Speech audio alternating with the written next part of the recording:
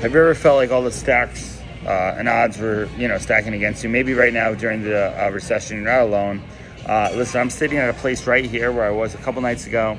I did a presentation on like a licensee pitch to a guy who wanted to use my network for advice, and it really stuck with me a lot. I actually was back here trying to connect him with the payment processing company. So those who don't know, this is the guy, Naveed's his name. He owns KB Payments. They've done it they do all the Clover and processing stuff.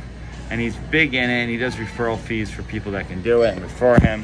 And he's hungry to really just get back his daughter, man. It's a crazy story. I don't know if I'll go too much in it, but when I find, if you ever want to pitch me, it's not how much money I can make. It may be one time, but it's not right now. It's why you're doing what you're doing. So those who don't know me, I am just like Brian. I think it's Bonefish Grill and I'm sure I stopped in here the other day. I had an argument with a girl right here who said, it was something like, she challenged me to find, she's like Tony Robbins. She didn't like Grant Cardone, but she likes Tony Robbins, right? And as I'm building out Change Time Consulting and what we're building out, right?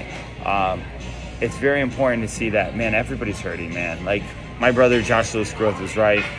Everybody's hurting, and Tony Rodriguez of Get Up and Grow says he wants to ease the suffering. Everybody's going through pain. And it's okay, man. Pain's okay. Pain means you got to pay attention to something and change something, right? Or you got to do something about it. You can't just like mask yourself in pain and do it the right way. I actually saw one of my friends, business partners, actually pass out, and he's going through a lot, man. And he has, I don't know if it was a diabetic shock or what it was, but it really affected me in a way because I saw his life flash before my eyes. And it really brought me back to when I lost my brother and I went to wake him up. And life is so precious and important. We're supposed to be doing a 3:30 call here with the CLCG.live thing with Amber that she opted into.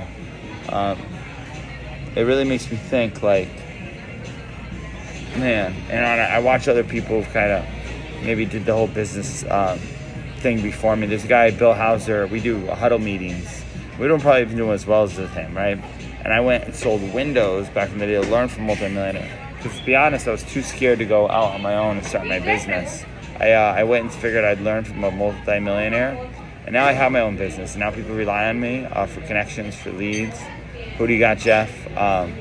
For payment, right? I'd have it no other way. I like this. I don't ever want to go back. And even if I had to go back and bartend again, right? It would be never quitting on the same goal, right? So anyway, that's it. I just want to come share. Also, I will say, Arturo and my best friend and guy, high ticket coach now, the bait funnel guy, made $30,000 one weekend, and now he's crushing. He's over in Peru. He's very aware that any girls right now are trying to play me, right? And I think I'm just so open with my heart. Was like this with the wedding date girl. She gets mad. She was very helpful on the other day.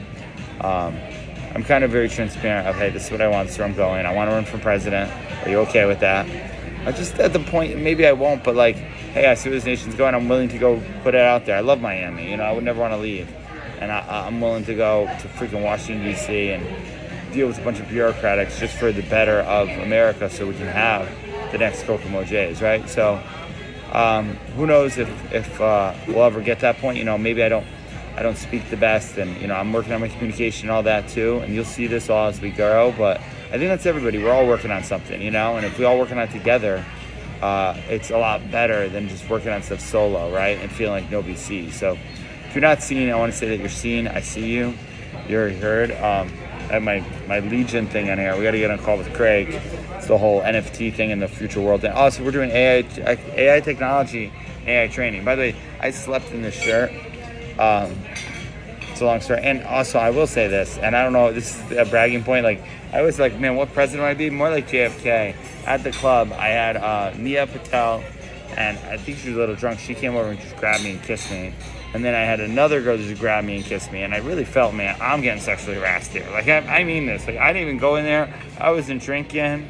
Yeah, I mean, it's nice, but, like, at the same time, like, I'm serious. Like, maybe I'll start another movement for any good-looking guys that are getting that. But hey, I'm being funny, but it's a true story. I wish it was. And what the funny thing is, like, some of the guy I was with or whatever, like, I want other people to do it. And then, always the person you like,